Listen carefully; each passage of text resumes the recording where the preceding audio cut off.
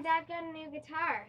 What's a Gibson Murphy Lab? Have you ever looked at all the gear musicians use and wonder, how does it all work?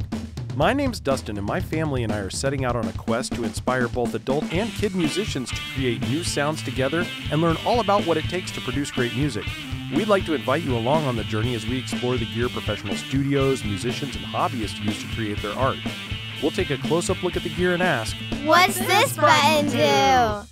Hello and welcome to this week's episode of What's This Button Do? I'm your host Dustin, and today we are going to be doing something so exciting. We are unboxing a brand new guitar here at the studio.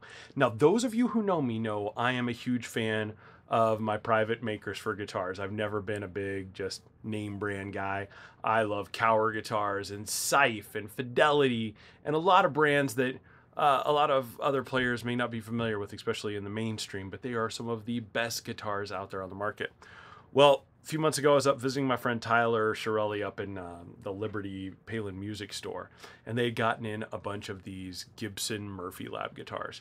And I'm truthful here, I've always questioned whether they were worth it. I just never really floated my boat. And then he pulled out some guitars, and he pulled out a 59 Les Paul that was ultra heavy aged. And I laughed at it first, like, oh, that's kind of cool looking, blah, blah, blah, blah, blah. And like, yeah, you know, the guys from Sife do a great job of aging, and theirs looks a lot like this. It's really cool. And then I played it. And that was a mistake. I shouldn't have played it because I started to fall for this guitar. There was something about the pickups that just were amazing, the feel of the neck, everything. And then a couple weeks later, the Big Slick comedy show was here in town. And Tyler knew I was going to be there, and he brought it with him to show some of the band members that were going to be there playing. And he played on stage with Daughtry and Darius Rucker, and they did Hold My Hand Together. And the solo in that, when he was playing it, just I fell in love with that guitar, listening to him play, just the way that that guitar sounded like. And it's actually they did a cover of U2's One. Can't remember if it was him and Daughtry or who, but it was phenomenal. And that was actually where it really just I loved it, absolutely loved it. So needless to say, I go back up there to visit. We're talking. I'm just like I can't pay that amount of money. And there was a couple guitars I had that Tyler wanted, and we kind of talked about it back and forth a little bit, and I finally decided it was two guitars that weren't getting played, and I've always said I don't have guitars here that aren't getting played. I need to get them in somebody's hands to play if I'm not playing them. And so I let go of my Cower Supernaut, which is one of my favorite, just amazing. We'll have a whole story on that someday. And then I let go of a Sife Jazzmaster, and both probably going to be available at Palen pretty soon, but great guitars. But this one just, it was that right place, right time. This one just sang to me, and I decided, okay, we probably should have at least one real Gibson here in the studio. So let's get into this and unbox this bad boy and see what it looks like. I'll turn on the other camera so you guys can see this as I go too. We're going to crack this open.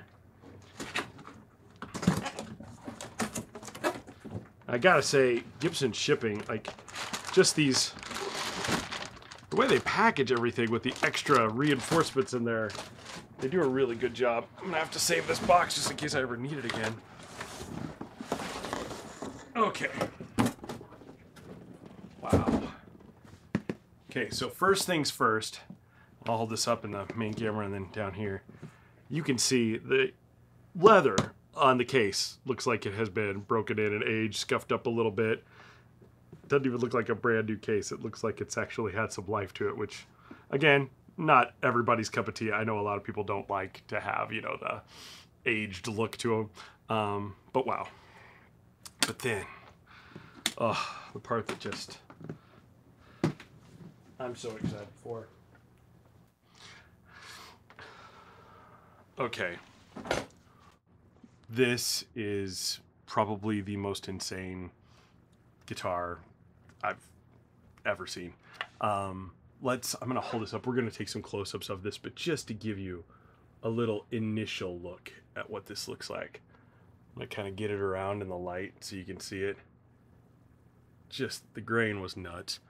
The feel of this neck, I can't tell you enough. I've never thought a broken in neck like this would really feel as amazing as it does. But it is one of the most comfortable feels in your hand. Just feels like your hand is molded to this shell. It's insane. And the checking, I'll take some close-up looks so you guys can see this, but I know from this angle in the brightness you don't really notice it, but when I get it in the right light, and I'll do that when I do it. You can kind of see some of that checking pattern coming through. It's absolutely absurd. They've done an excellent job, way better than the old razor where they took the razors and they checked them and made them sound all funky. But hey, the proof's going to be in the pudding here. Let's plug this in and actually play it and see what it sounds like. I think it's going to be killer. All right, now let's listen to some sound samples of this so you can hear what it sounds like. We're going to start off in the neck pickup because this is the part that absolutely blew me away from the very beginning. So I want you to just hear what it sounds like. We've got the volume and tone turned all the way up.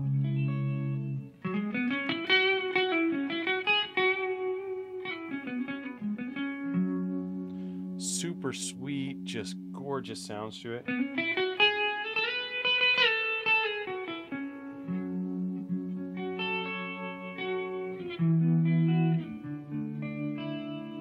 But if I roll the tone back, usually what happens when you get to about 7 is you get a real muddy tone. But I want you to hear a 7 on this.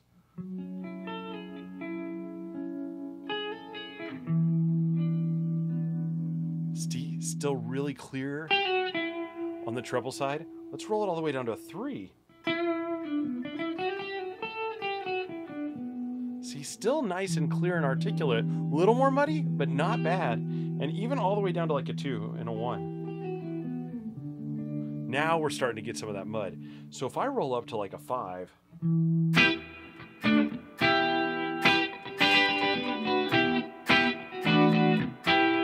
still sounds great, and then all the way open.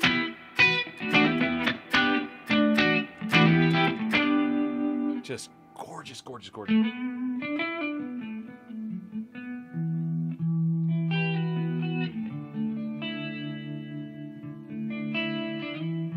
And I like rolling it down to like a 7.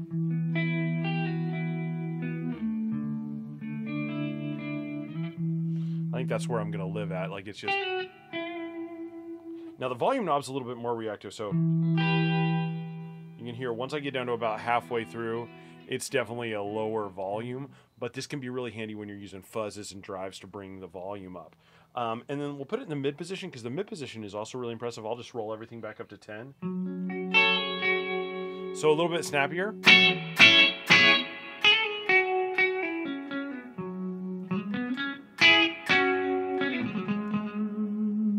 And the sustain is just stupid. It goes for days. Still going. Still going. I mean, just impressive. And then on the neck, now the neck can get really spanky. I said neck, bridge, sorry.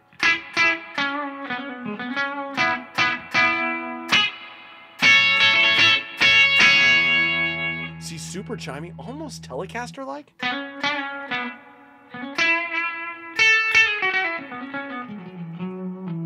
And if we add a little drive to that.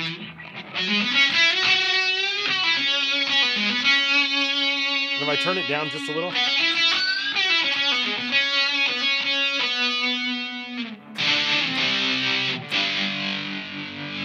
And if you've got it cranked at the full 10.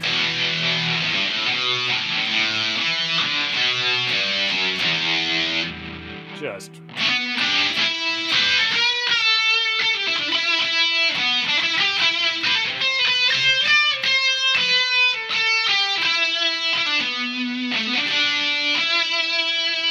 All right, let's add in a little delay and a little bit of fuzz here.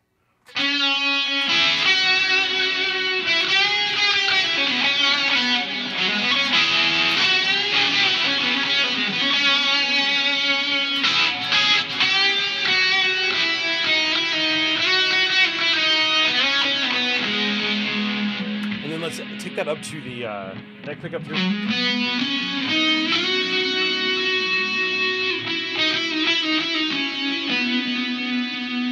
You can hear a little muddier, a little brighter here.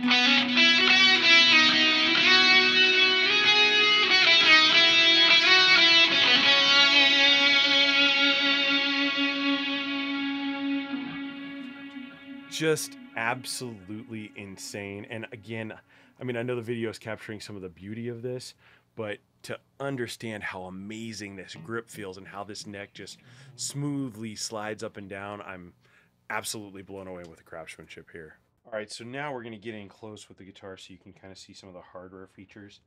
This is absolutely insane. I mean, you can see the checking on here when I get really close. You see how fine line it is, and it's not just straight razor cuts. This is a really beautiful aging process that they've done on here. Pick mark wear down. The hardware is still a little new looking. You'll see when we get in the case in a second. I do like that they put some age covers on there, and then you can even see it along the edges here. You got a nice checking. Fretboard is fantastic. Down to some of the knobs. There's been some criticism online of the knobs. I actually like them. I think they look fantastic. And then you can just see that checking. I'll pan up here so you can see the neckline. I mean, it is just absolutely stunning. And then when we get to the headstock, you can really see the work that they've put into this. I love the age tuners here. I know it's kind of hard to capture in the light, but just absolutely gorgeous the way that they wear down the Les Paul, just so it looks like it's older. And then the part that just sold me genuinely is when I turn it over, you're going to see on the back of the headstock here, we've got the age tuners, just gorgeous. But then watch this neck as you come down. You see the aging here, and then here it comes into almost a burn finish. But this is smooth to the touch right here. You can see the raw wood in there. And then when you get down here and there's still some of this finish on here, your hand just grips it. It just allows you to really dig in and feel that feel, especially when you're soloing. It is just so comfortable. Everything about this is absolutely perfect and comfortable and ergonomic. What Tom Murphy's done here is just absolutely amazing. All right, now let's take a look at the case. You can see, as we talked about earlier, how it's got like damage on it. It's designed to look like an old beat up case. The locks are all rusty. See, we got the old Gibson starter tag there. But what's really cool when you get in here, this is Aria's favorite part. This is this uber plush velvet material. See, we got the little pillow in here to support the headstock because we all know about Gibson headstocks. And then on the inside here, this is really cool. You've got a little story about what kind of strings they use, some picks, all that kind of good stuff in there. You got your inspected by card, keys to your case, then a little Gibson experience tag there. And then instructions for your Tune-O-Matic bridge, which I thought was really cool. Put all that in there. A little Gibson Murphy Lab guide that has that aged kind of stripy look to it with your serial number and everything. Very cool. But then my favorite two pieces are these right here. You get a plastic back cover. So if you remember when we did the little walkthrough of it, it had a metal cover on there. So if you want to take that off to save it and preserve it and to make yours really look like an old authentic, you can have that. And then they also did a switch tip cover because the switch tip that comes on it looks pretty normal, not, like not aged at all. This has that age cover and looks like an old tip from back in the 50s. So very, very cool. The attention to detail that Tom Murphy and his crew put into these, it is just absolutely astounding. Oh my gosh, so what's the final verdict? Am I going to miss my Argonaut and my Scythes? Absolutely. Lord, those were two amazing guitars, but I wasn't playing them and I want them to go to a good home, so I hope they find a new place. This is one of those guitars that I think is going to be inspirational. It's one of those that I am going to get out from time to time and be able to really play. And I really wanted to have a real Gibson Les Paul when people come over here. I've got a ton of Les Paul versions of Callings and Rock and Roll Relics, but I do think there's going to be some players out there that come over to the studio and really want to play on a Gibson. So I'm glad we have something here now for them to play on as well. But truly an inspirational guitar. So to Tom Murphy at Murphy Labs, you have made this Gibson Detractor into a believer again, and I didn't think that was possible. I genuinely never thought I was going to buy a Gibson guitar, but this really blew me away. Your aging techniques and the meticulous hours you must have spent studying how to make this finish do this, how to get that neck dialed in like that, and that ultra heavy aging. Mwah, fantastic work. I am so blown away. For anyone who hasn't given the ultra heavy aged a chance, please go out there if you can find a shop. I know Palen's got a couple more. Find a shop near you, try them out. You will be blown away. And I gotta say, just be prepared. You may be trading in some stuff to make one of these happen, but it's well worth it. I am so absolutely thrilled with their workmanship. My hat's off to you, Mr. Murphy. You nailed it. Well, thank you all for coming out today. I hope you enjoyed that little sneak peek of the new guitar. It was a lot of fun breaking it out and just trying it for the first time. Next week, we'll be taking a look at a pedal demo. We're going to get a little deep dive, not as crazy as I went last week, but we're going to have some fun with a pedal dive and just see what you think. So join us then. Take care. Have a wonderful week this week, and we'll see you soon.